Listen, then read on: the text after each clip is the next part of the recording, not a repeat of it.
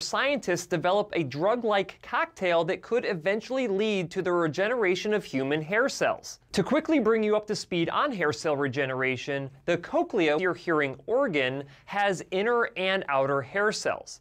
The outer hair cells help to amplify sounds inside of your cochlea. The inner hair cells detect this vibration and convert it into a neural impulse, which travels up your auditory nerve to your brain. Damage to these hair cells account for over 90% of all hearing losses throughout the entire world, which is around 430 million cases. These inner and outer hair cells typically become damaged by a variety of things, including age, genetics, noise exposure, chemical exposure, medical conditions, or even head trauma, and once they're gone, they do not come back. So naturally, if scientists could figure out a way to regenerate or regrow these damaged hair cells, they could, in theory, cure hearing loss.